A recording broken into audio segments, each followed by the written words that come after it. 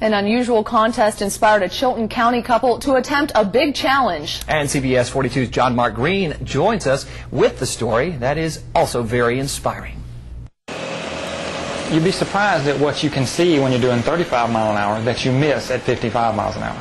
Jerry and Cynthia Weingart have already seen some of the more obscure landmarks of the state's 67 counties. They plan to win a contest sponsored by a motorcycle website. They have prizes that they'll give to whoever can go to the most Alabama counties this year on their motorcycle. We don't own motorcycles. We own scooters.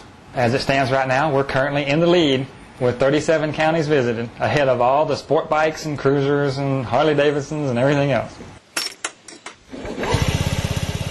Jerry used to ride motorcycles, but in his 20s, an armed robber almost put him in a wheelchair for life. I was shot while I was at work. Jerry was hit twice in the chest. During emergency surgery, he died. 7 minutes later, doctors brought him back.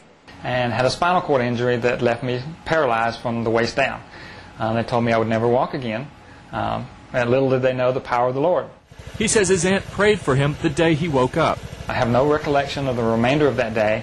Only remember waking up the next day. 2 days after she prayed over me, they discharged me from the hospital, and I walked out of the front door on my own. 18 years later, he is still unable to shift gears on a motorcycle with his left foot, but he and Cynthia say scooters will get them across the rest of Alabama just fine. And that was John Mark Green reporting. Inspiring story there. Surely it was. Now